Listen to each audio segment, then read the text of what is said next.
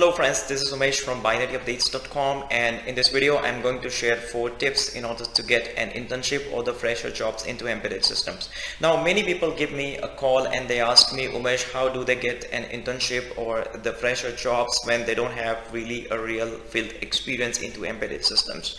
And it's really a problem for many fresh graduates or the people who study in a university right now. They don't know, they really wanted to be an embedded developer, but they don't know how they're gonna get started and what will be their entry point for. So that's why I'm going to make this video. Now, as I said, if you need any help to learn embedded systems, check out the link in the video descriptions and I would be very happy to help you. Let's not waste our time and let's get into the first step.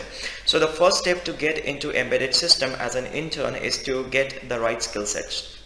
Now, when I say a right skill set, that means you should know at least one microcontroller to be very good at. So you have to be very good at a microcontroller and its architecture, and you have to be very good at C and C++ programming. Minimum you have to have those things, right?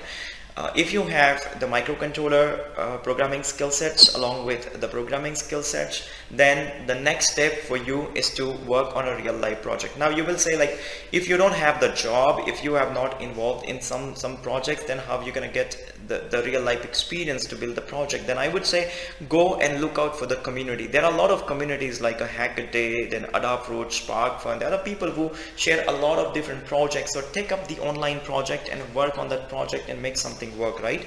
So that's one thing that you can do with no money, right? You just go out those kind of websites, go there, log in there, take up the project that you like and just work on that project and just improve that project slowly, step by step, and in the process you will collect the experience and you will learn in the journey.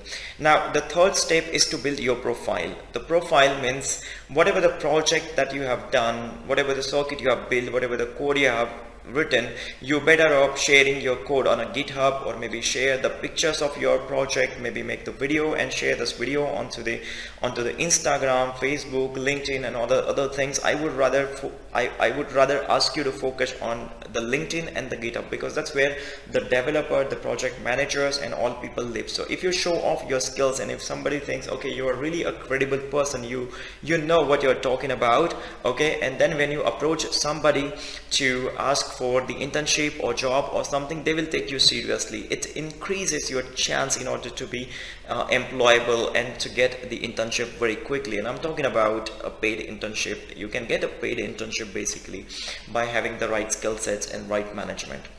Now the next and the fourth step after building a profile is to work with the recruiters. Now working with the recruiters is very interesting thing, because many people say, like, oh, I don't like to ask for help or something like that. See, the world is made up of several billion people, right? Nobody cares for you. So it's your responsibility to go out there and approach the recruiters. Okay, of course they also will approach to you, but you don't have to wait. You just go there and approach the recruiters, talk to them and show off what all things you have done, exchange your resume, tell them what you are, what all the things you have done and why you are a credible person to be considered for that particular position that you are applying for. And there are plenty of recruiters out there on a LinkedIn sort of network. So it's all about your awareness and your readiness. So if you follow this fourth step, I mean, you will be very likely to get success. So the first step is to get the right skill sets. The second step is to work on a real project, take up the open source project, improve that project and share it again with the community.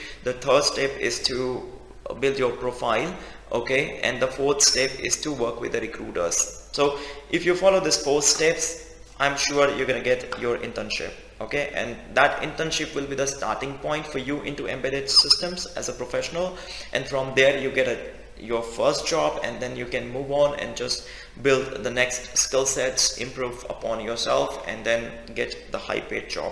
If you need any help in order to become a professional embedded software developer, as I said, check out the link in the video description and I would be very happy to help you. Thank you very much for your time, and bye bye for now.